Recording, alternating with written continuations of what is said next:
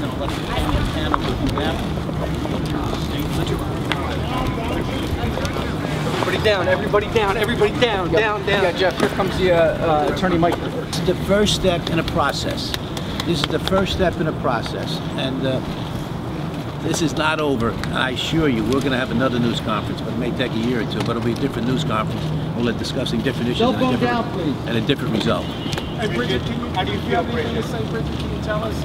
No, Bridget's not right now. We have to get home to family. There's issues we have to take on a first level basis. This is obviously very important in our life, but there's primary issues that have to be concerned about. We have 4 children that we have to be concerned about. How long? I am innocent of these charges, and I am very, very looking forward to this appeal.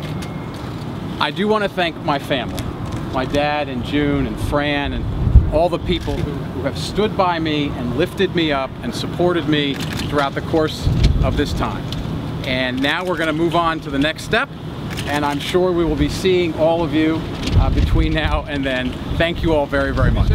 We believe that the evidence in this case more than adequately proved beyond a reasonable doubt that these 2 defendants were guilty of the crimes with which they were charged. And that, for us, is a just result. In this particular case, we concluded that there were 3 people for whom prosecution was warranted based on the evidence we had at the time.